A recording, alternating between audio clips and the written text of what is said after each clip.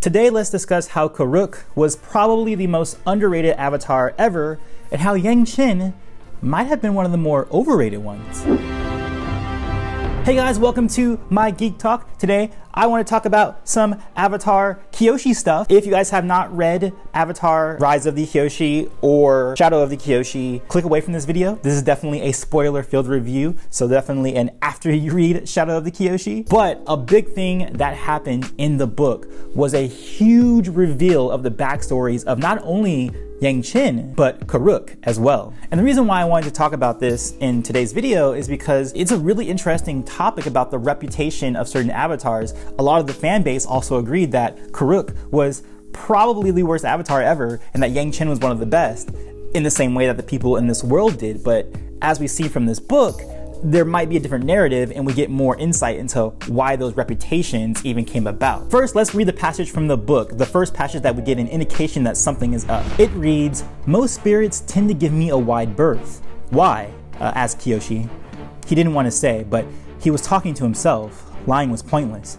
Because I used to hunt them. And this is incredible because, you know, this I think happened at the end of one of the chapters or end of one of the scene breaks where you're like, what? You used to hunt spirits? You're okay. We thought you were sucky already, but now you're definitely a terrible person. You're a terrible avatar. You were just indiscriminately hunting spirits. And the reason we think this is because one of the characters, his name is Lauga, talked about how Kuruk was one of the greatest hunters in history, whether we're talking about avatars or whatever. He was the greatest hunter, and we think that this is coming about because, you know, he's from the water tribes. He's used to, you know, hunting for himself, and that's prided in those tribes is being able to hunt, especially as a male figure and a male leader. So he transplants that to the spirits, and, you know, as we're reading it, we're like, well, okay, he just sucks even more. And then the prose even goes on to kind of feed into this mentality that we should have as the reader. If slaying beasts in the physical world no longer pose a challenge, then it wasn't so far-fetched that a reckless, thrill-seeking adventurer like Kuruk would turn his eye towards spirits.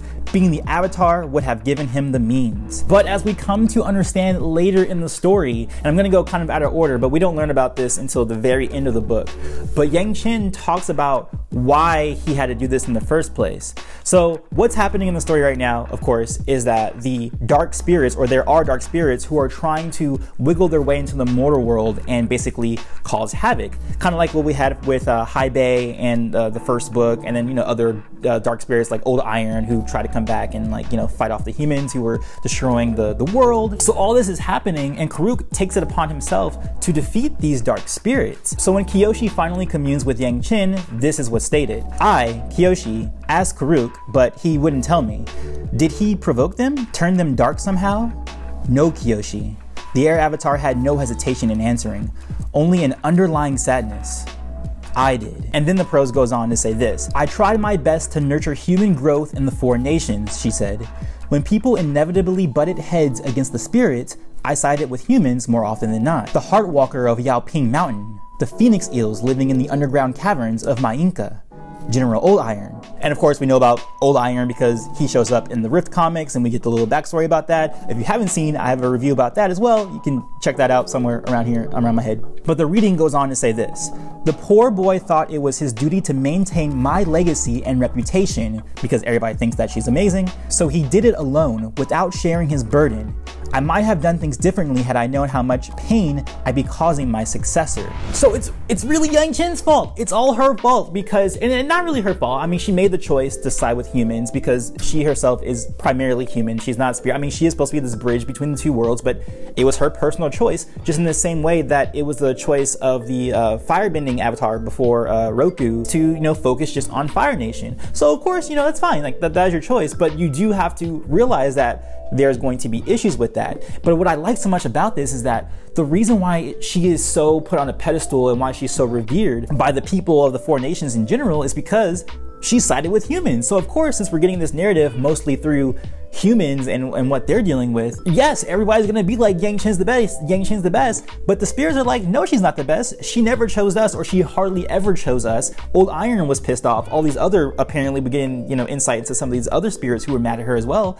And that festered over her lifetime, and it bleeded over into Kuruk's timeline, and he had to deal with the dark spirits, but he knew how important it was that everybody, you know, was in love with Yangchen. As we saw at the beginning of the Kyoshi book, people were praying to Yangchen whenever Kyoshi was coming to like shut down their criminal activities. He wanted to protect that, and he took it upon himself that, hey, you know what? I'll let people think that I'm a whatever avatar. I'm gonna take care of these dark spirits and hold the reputation that Yangchen have. He's actually one of the best avatars. Not only is he one of the best avatars in terms of his personality and what he went through and the sacrifice he made for his own reputation to, you know, help someone else's, but also just his power levels. And that's what I want to talk about next, because some of the things that he was doing in terms of fighting off these avatars actually affected his own lifespan.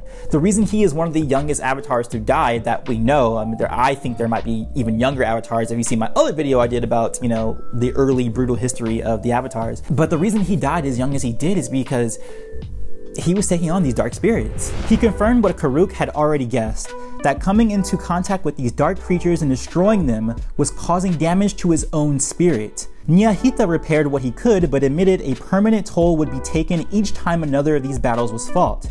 Already, Kuruk was going to be out of the running for longest era in the Avatar history books. That is huge. To me, that is huge. That is it's kind of like, and I equated this in my actual review, that he's sort of like the Dark Knight, in which Batman pretty much takes on the mantra of being the bad guy, even though he's doing good for the city, he's doing good for Gotham. Kuruk is doing the same thing here. Like the nations all thought that he was just like a wishy-washy, like he just, you know, went with the flow. He didn't care about, you know, the four nations or being the Avatar. But really, on his off times at night, he was taking on dark avatars that were about to wreak havoc on the world and didn't let anyone know about it. Not Team Avatar, because he didn't want them to know about what Yangchen did. He didn't want anyone else to know in the world what she was up to. He did it himself, and he knew exactly what he was getting into. He knew that he would have a bad reputation, and I just love that. And to be fair, I didn't really care about Kuruk at all, really, in the fan base or you know, the narrative of him. But I wouldn't say that I hated him either. I didn't have the hate that some, you know, other people in the fan base were.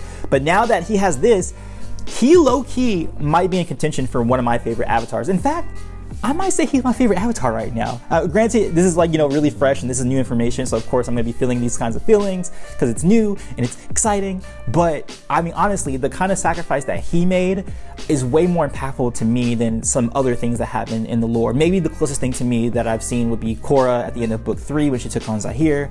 But other than that, I think Kuruk is my dude right now. Like the stuff that he was dealing with is great. And even like I was saying before, his fights with the other dark spirits, not only did it take a toll on him on his lifespan, but his skill and his ability to even fight them, I think, is incredible. Hey guys, quick break in the middle of this video, but just letting you guys know that I now offer memberships on my channel. If you look at the bottom, if you're on desktop, you can see a join button. If you're on mobile, you can click on the link in the description box. But if you want to get more content from me, some special incentives, go ahead and check that out and become a member of the Bandele squad. Back to the video. So this sequence that I'm about to read is about his fight specifically with Father Glowworm, which is the big spirit that takes place in Shadow of the Kyoshi. Their fight nearly created a gaping hole in the boundary between realms. Father Glowworm was stronger than the other spirits, and Kuruk was too stubborn to die. Their energies bit into each other like blades clashing edge to edge, leaving permanent notches. The only other time we've seen people like create fissures between the mortal and spirit realm was at the end of book 4 when the big, you know, Kuvira mech beam, spirit beam, shot at Korra, and then she had to like break it in, and like, you know, that opened up a rift between the spirit and the mortal realm. That power is typically pretty stellar, and to see that Kuruk was able to maintain this kind of a fight and fight for weeks against Glowworm, it's just, that is a feat that is one of the most incredible to me. It doesn't, not only because of the power scale and what it does to like the rifts and everything like that, but just the heart that it takes to do that. Like even the line in the description that, you know, Kuruk refused to die. I love this guy. I love this guy. I love this sacrifice. I love characters like this who look like one way, but then, you know, you find more about them in the background and realize that they're actually really incredible. They're not the worst avatar. They're actually one of the best in terms of power level and just their own sensibilities, because he knew what he was getting into, and I just love it so much. I'm sorry, I'm like ranting right now. I didn't really script this out. I just wanted to talk about it really bad because I felt like it was one of my favorite parts of the book, and I wanted to share that with you guys, and I wanted to hear what you guys think. Does this change your opinion of Kuruk? Does this change your opinion of Yangchen? And I actually don't even disagree with Yangchen. If I was in her situation, I most certainly probably would side with humans more often than not. Even with the old Iron situation that we know about from the Rift comics, I can't say that she was necessarily wrong. I mean, again, you have to make these choices as an avatar, and you have to live with them. And I think she understood that to an extent, but she didn't understand how bad it really would have gotten, for, her successors and then the world going forward. So I mean, again, like, does this change your opinion of Yangchen? It doesn't really change my opinion of her. I do get it, and if anything, this changes my opinion of how well they're treating their world, and in terms of the creators and the writers who are dealing with these stories. I want more stories like this. I want Avatar to continue telling these deep narratives, these nuances between reputation and what is the actual thing. Like, I always was fascinated with the idea of history and the representation of history versus what actually happened. Like, even the things that we do in our own world with our own humanity, how much of it is real, how much of it has just been told through time and has been sugar-coated and all that. I mean, we already see that with today's day and age, but this is incredible. Like, again, I keep telling people to do this. Read the book if you haven't read the book already. I mean, you shouldn't have watched this video anyway if you haven't read the book, but read the book. These books are so great. And also, I just love Avatar. Like, Avatar right now is my jam right now. But let me know what you guys think in the comments below about Kuruk and Yangchen and the idea of him, the reason why he died so young, and his reputation and how he took that upon himself. I want to hear about this. I want to discuss this with you guys. As always, I'll see you guys on the next one. Peace, love, and remember, be water, my friends.